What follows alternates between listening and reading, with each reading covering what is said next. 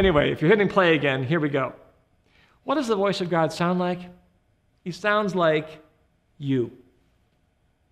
Okay, that's pretty simple, right? So let me illustrate this for you. If you have any Robert De Niro fans. So if Robert De Niro was a Christian, this is my impression of Robert De Niro wondering if the Lord is speaking to him. You ready? Here we go.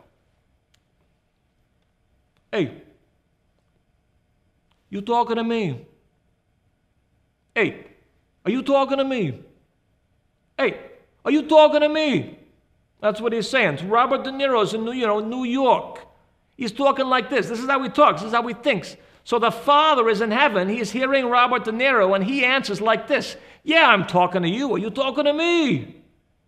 You get it? Okay, hopefully you're laughing now. He sounds like you. If Robert De Niro sounds like that, or maybe something like that, then the Lord in his head sounds like that. Or if you're from Northern Ireland, there you go. I've been to working in Ireland for many decades now. I've got many wee friends in Ireland, so I can sort of put on the Irish accent when I want to. It's very simple, actually, to do the Irish accent. If you just pretend like you're singing, and you sort of end your phrases up like that, you can sort of do it. So if you're in Ireland and you're praying, Lord, will you speak to me today? The Lord will talk back to you like this. Of course I'm speaking to you. I love you.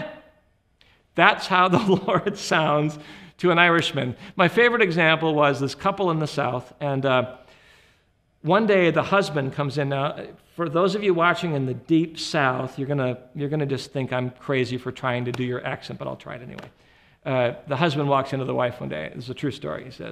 He says, to her, honey, I feel I've heard from the Lord, and you have 1 hour. I'm going out on my mower. I'm going to mow that grass. You best hear from God when I'm out there, because I've heard from the Lord something is happening to us. So off he goes. He's out mowing, so she goes to the Lord.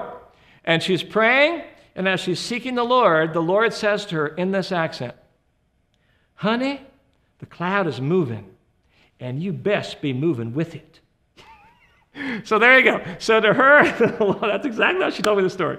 Honey, the cloud is moving, and you best be moving with it. Now, he doesn't talk to me like that, and he doesn't talk to the Irishman like that, or to Robert De Niro like that. But to her, that's how he sounds, and that is what the voice of the Spirit sounds like. Now, let me just share with you also just a practical story from our life.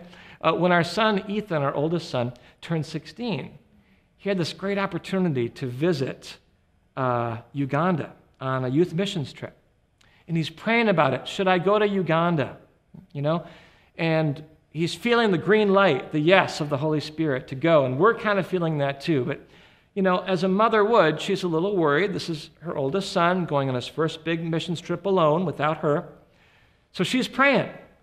And one day he was at the doctor's office getting his shots for Africa. And as she's sitting in the lobby, the Holy Spirit says, very gently in her mind, he's going to be okay. He's going to be okay.